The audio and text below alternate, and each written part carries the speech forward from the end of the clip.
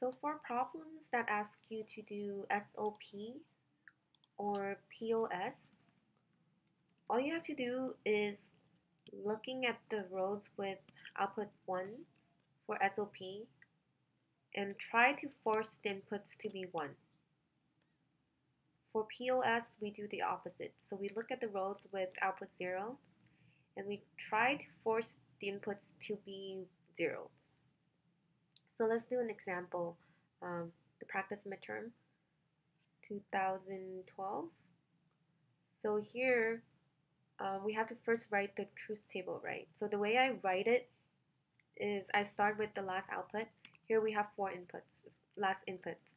So here we have 4 inputs, right? So I start with D, the last one, and I just alternate them between 0 and 1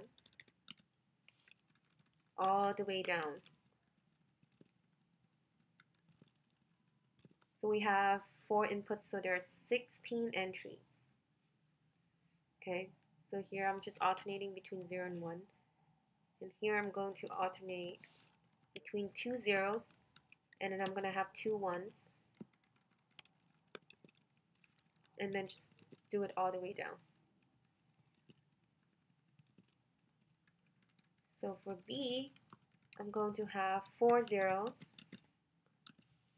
and then 4 ones.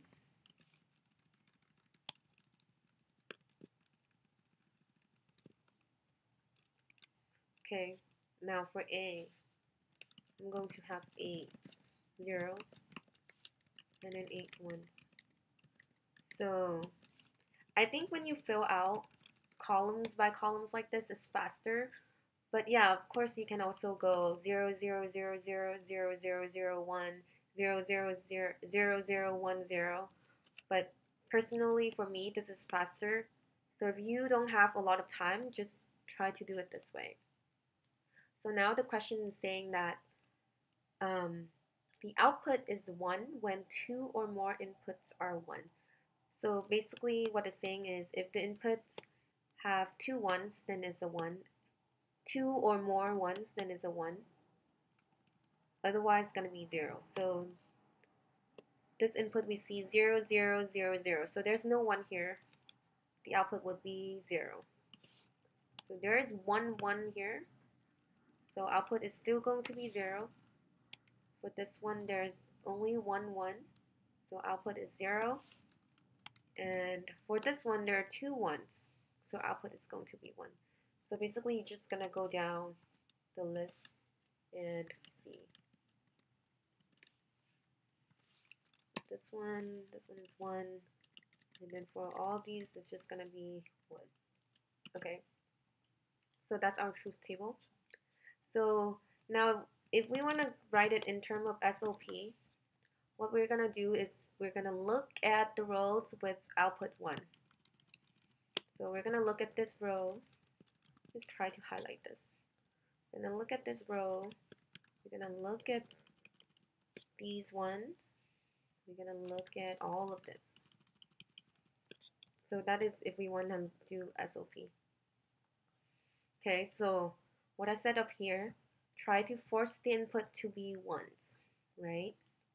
So these are our input.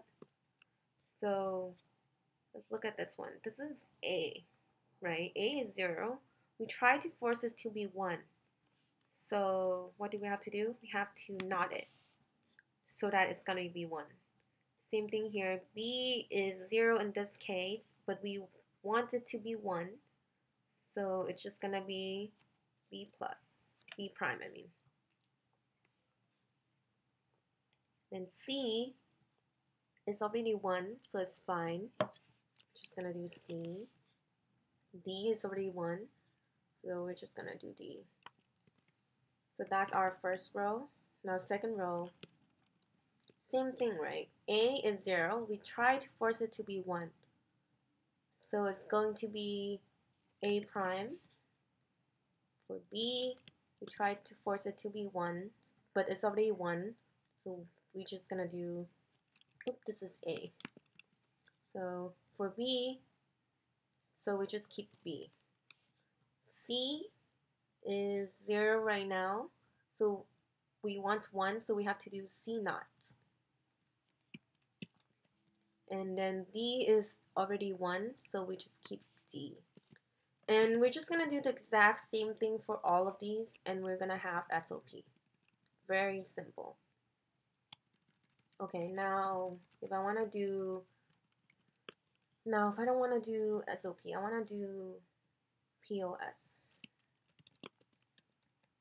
Okay, so what we have to do is we're just going to look at the rows with output 0. So these one have output 0, this one has output 0, this one has output 0. Okay, that's all. So now I try to force my inputs to be zeros. So here I have A, B, C, D's. All of them are already zeros, so I don't have to negate anything. I'm just going to keep A, B, C, D. So for this one, this one should be a plus since we're doing POS.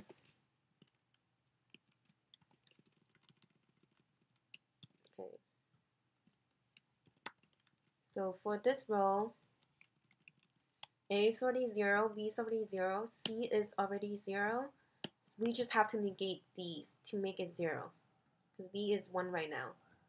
So we just have to do A, B, C the same, and then D we have to negate it. So we do D naughts. Okay, so let's do another row. Let's do this row. So A is 0, so it's fine. B is 0, so it's fine. C is 1, so we want it to negate it so that we get 0. So it's just going to be C naught.